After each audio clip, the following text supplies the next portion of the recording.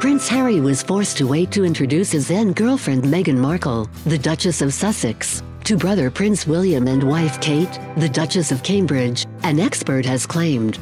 Author and royal commentator Angela Levin has revealed that the Duke of Sussex struggled to find the right schedule to meet with his sibling due to his nephew Prince George beginning big school.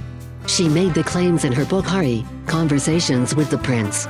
The couple began dating in July 2016 after they were introduced on a blind date. Miss Levin says that fashion publicist Violet von Westenholz set the couple up before their flourishing romance began. She said, Harry was understandably keen to introduce his new love to William and Kate, but they were spending the summer at Umber Hall, their home on the Sandringham estate. They were back at Kensington Palace in early September as Prince George was starting big school at Thomas's Battersea. Finding a gap in everyone's busy schedule was not easy, but all apparently went well. Meghan said Kate had been wonderful, and Harry added amazing, as was William.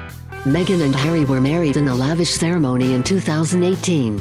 In May, Meghan gave birth to their first child Archie. Miss Levin also claims that Harry wanted to initially keep his relationship with Meghan quiet and away from the public eye. He didn't want her to be scared of the publicity the relationship would attract. She wrote, Harry was keen to keep his burgeoning relationship with Meghan quiet because he didn't want the publicity to scare her away before they were an established couple. They have since become best friends with George and Amal Clooney. Archie even shares his birthday with Hollywood star George, who was born on May 6.